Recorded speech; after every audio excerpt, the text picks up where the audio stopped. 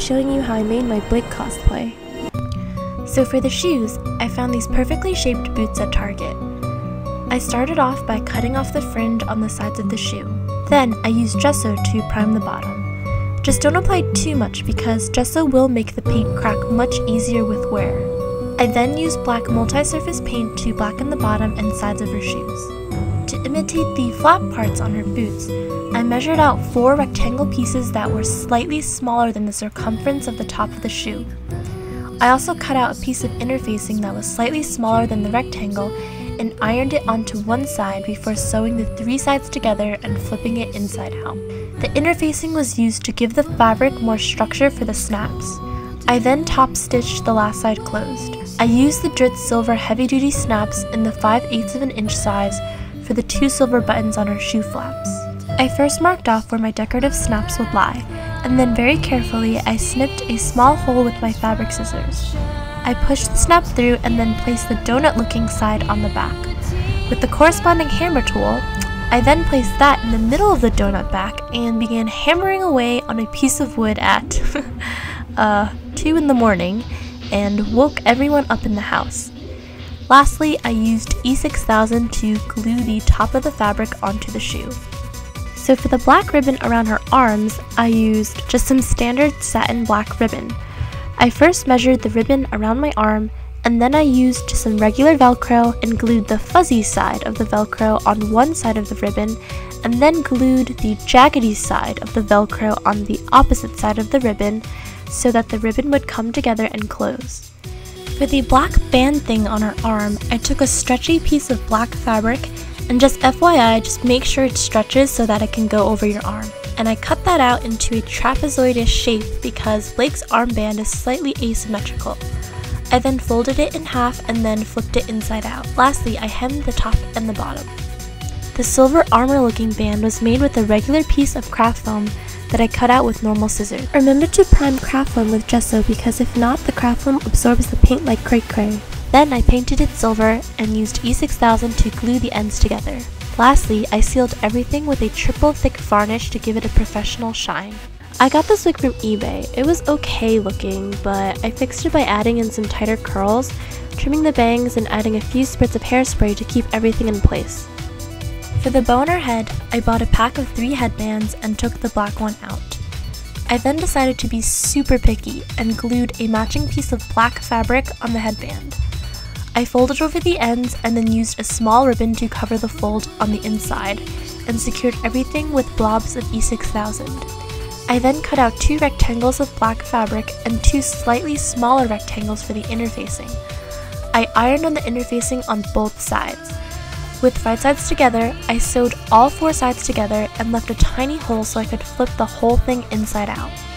To give the bow more support, I twisted some normal jewelry wire into a bow shape and taped the ends so that it wouldn't rip the fabric from the inside.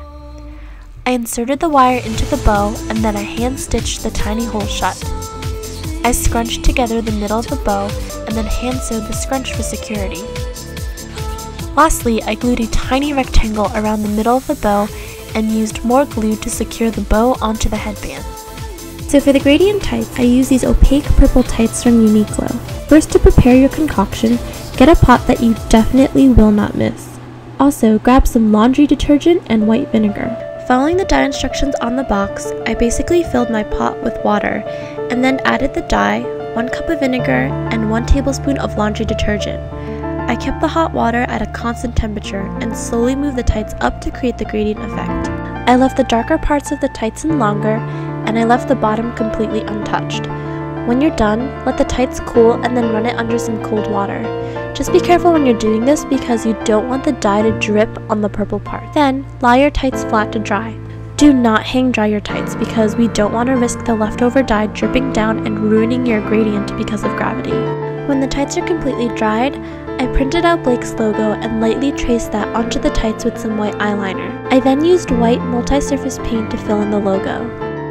Just make sure you put a piece of cardboard or thick paper inside the tights before doing this because you don't want the paint to leak through the other side. Don't forget to put the logo on the other side of her leg as well.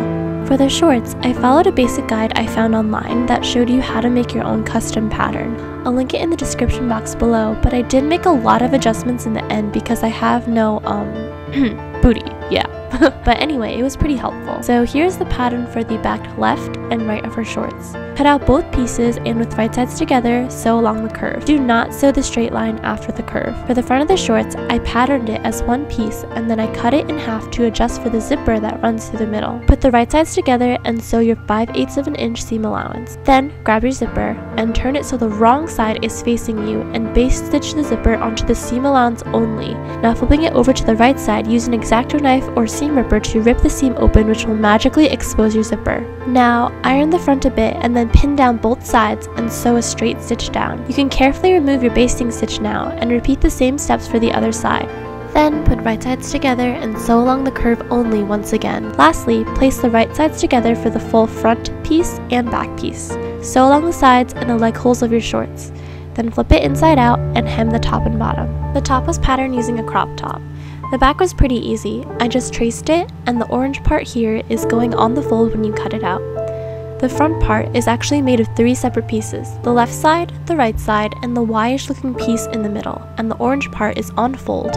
Don't forget your seam allowances. Sew all 3 of your front pieces together. Then, with right sides together, sew the back and front sides and the armholes together. Flip it inside out and then hem the top and bottom. The scarf was made by measuring the neck hole of my crop top and then cutting out a 2-way stretch black rectangle in that size. I folded it in half, sewed a straight stitch down, and then hemmed the top and bottom. The main part of Blake's top is made of 4 main pieces that I double layered. This is the pattern I made for the front trapezoid panels. A to B is the measurement from your armpit to the middle overlap with the snap. B to C is the total length of your vest. A to D is from the middle overlap to above your shorts. Lastly, this slant for C to D is angled according to how much of your midriff you want to expose, and the length of this will hit the middle topish of your shorts. Cut out 2 layers for each piece and 2 slightly smaller trapezoids for the interfacing. Iron in the interfacing and zigzag stitch your layers together. The back pieces are 2 upside down house looking shapes. A to B is the measurement from your armpit to your center back. B to C is from your center back to above your upper shorts. A to E will match up with B to C from your front panel, so take that length. E to D is the length of your vest that hits around your upper thigh. And C to D is the slant that will expose part of your shorts. Cut out 2 layers for each piece and then 2 slightly smaller pieces for the interfacing. With right sides together, sew the back 2 pieces. Then, with right sides together again, sew in the left and right panel with a straight stitch. Now fold in all sides and hem. The straps were made by measuring the armhole of the fitted crop top. I patterned the rectangle on fold and cut out 2 rectangles per strap. I then folded in the sides. I pinned them together, ironed, and then sewed a straight stitch down. I then sewed a V shape where the strap and the black jacket would connect. Lastly, I sewed it directly onto the armhole. Now we finally add our closure. The snap here is functional, so you can open and close it to get in and out of the top. Mark where you want your snap to be. Then snip a small hole. Push the snap on one side and this time get this piece and hammer it onto the back. On the other side, grab the back of the snap and then the donut looking piece and then also hammer that in. The triangle looking trim is made of bias tape. I used 1/2 inch double folded black bias tape, chopped off the corners, and formed a triangle by inserting the bias tape into the folds.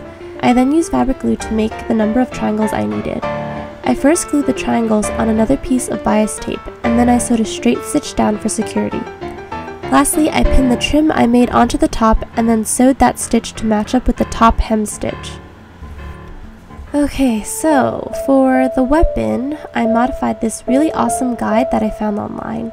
I'm still a noob when it comes to making props, so I used the cheapest and lightest materials possible.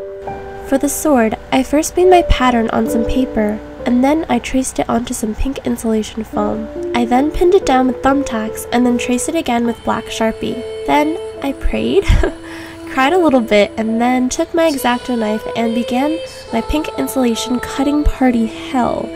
I'm not gonna lie, this kind of takes forever to do with just an X-Acto knife. So just be patient, I guess.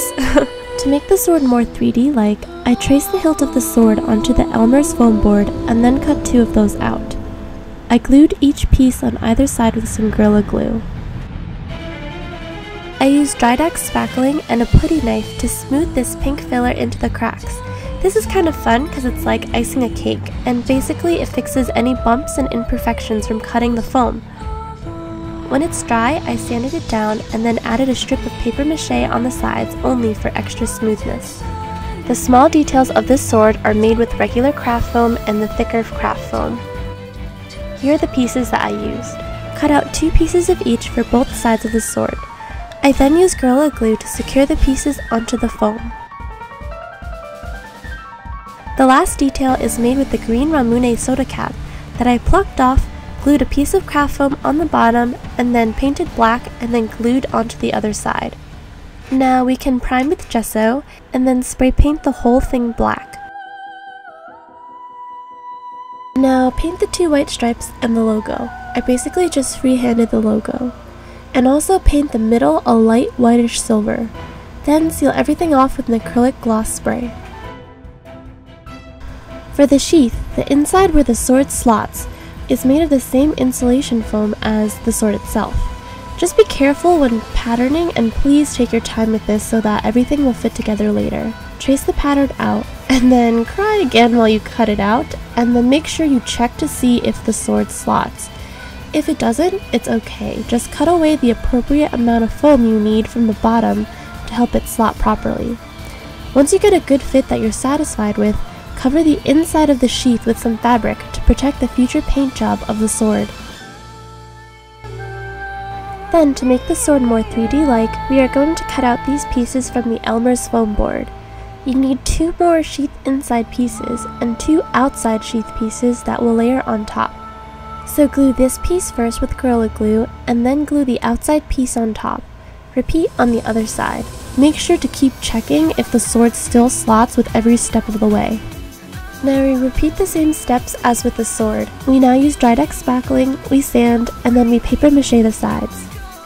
The detail ridges were made with this thick craft foam that I glued on. Each piece slightly hangs over the edge so that I can connect to the other sides to make it appear seamless. Now prime with gesso, spray paint the entire thing black, and then when it dries, seal it off with an acrylic gloss spray.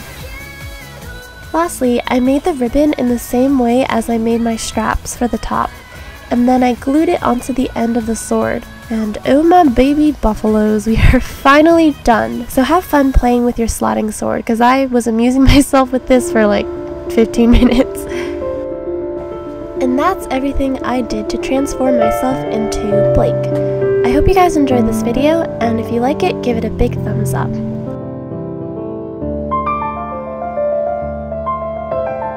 Don't forget to follow me on Instagram at CatIonicRain, or if you want to see more updates, you can also follow me on Facebook at RainingCatIon. Bye-bye!